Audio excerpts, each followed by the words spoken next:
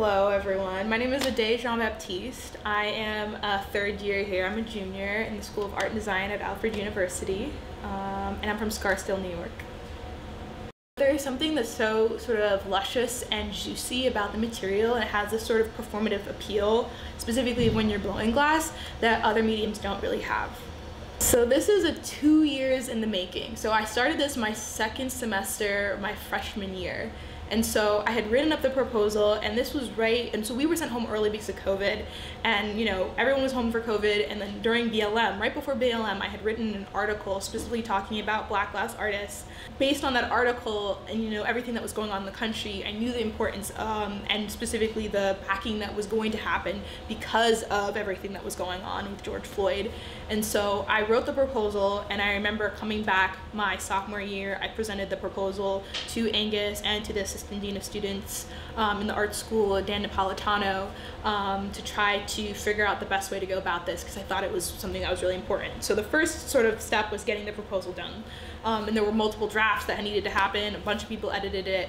And so once the proposal was finished, we then had to figure out who we wanted to come. And so that was sort of an electoral process. So we came up with a list of artists who were in our purview that we knew of, who we thought would be really interested in the program, who were Black glass artists.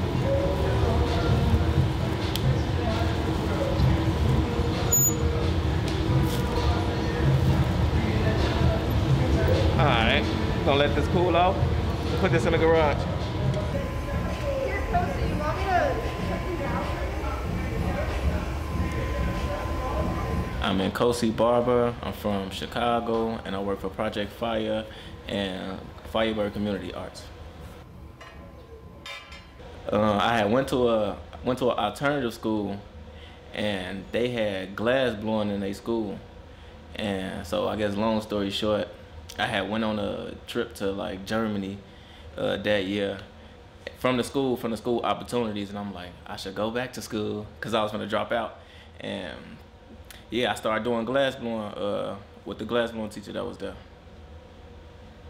This Black Glass Artist series is important because when I got into glass blowing, I ain't think it was no black people in it. Like, I swear to God, I thought I was the only black person that did it, and I just thought that's what it was. And even later on, I only seen like 2 other black glass artists. And just being a part of this and knowing other black glass artists is just super inspiring, because you would think just, I don't even know how to word this, and I say white people. So yeah, I just thought just number white people did it. And I didn't think we had nothing to do with this until I actually like learned the history. Like, my teacher told me, like, well, she told me that this stuff came from Africa, Egypt, and stuff like that. So it's like it's part of our roots, and most of us don't even know. We think it's not even our type of sport. The whole time it is, you know.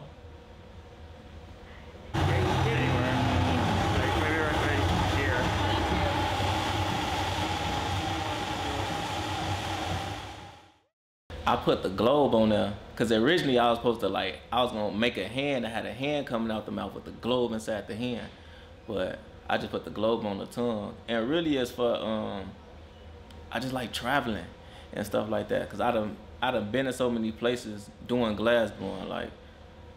I done came to New York so many times, New Jersey, Virginia, Seattle, Florida, all type of places just off glass blowing. And that's what I always wanted to do. I didn't know how I was gonna travel when I was a kid. I just knew I wanted to travel, and it's like, it's happening right there.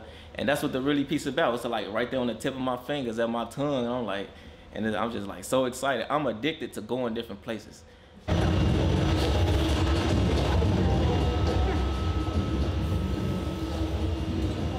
So Firebird Community Arts is our non-profit organization, but the program that I'm like managing and teach for is called Project Fire.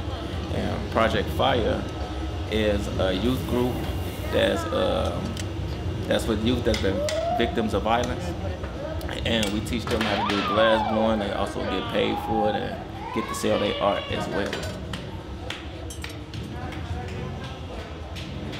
Nice job.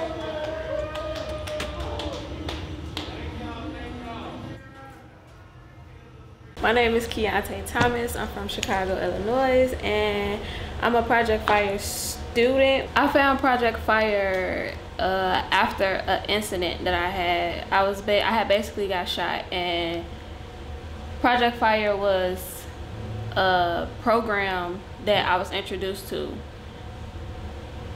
by my TIS. So once I first started blowing glass, it was like, yeah, okay, this is something I want. But I got to meet new people and people that was like very inspiring, and you would never think like you would meet. Like when I first started blowing glass, I didn't know Kosi. I'm dedicated to glass blowing because honestly, I'm a person that just like, it's like I'll learn one thing and just move to the next thing. Like I want to learn everything. So it's like glass blowing is that opportunity to learn everything, because it's like every moment of glass blowing you learning something new, no matter if it's about you or someone else. So it's like it caught me like in the midst of something, I don't know. But it caught me and it got me.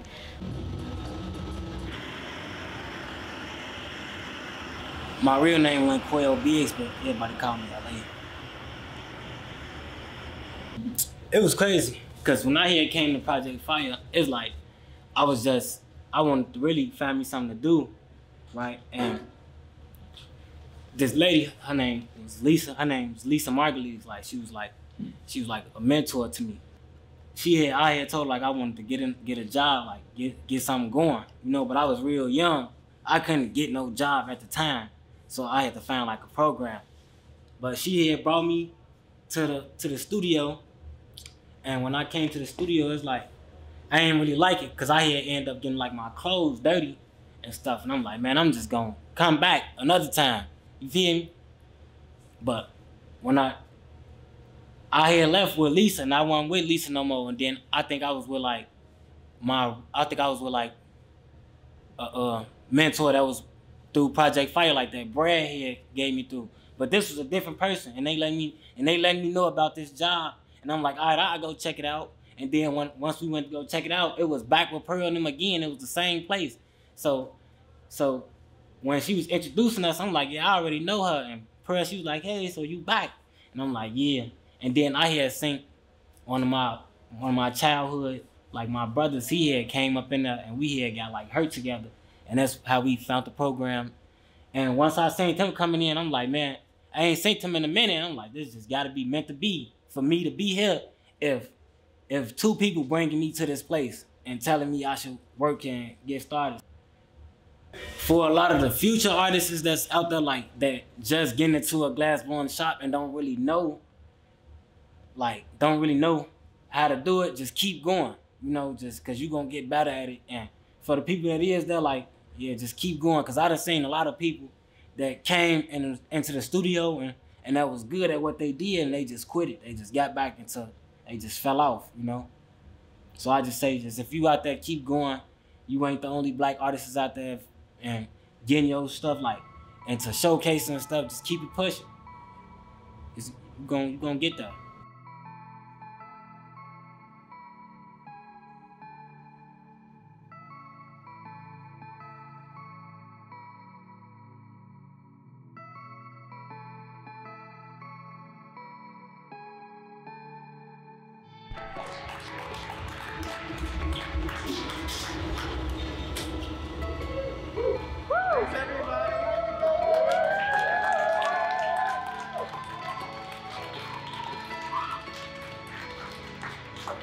Thank you, B.F.A. Thank you, LA. Good job.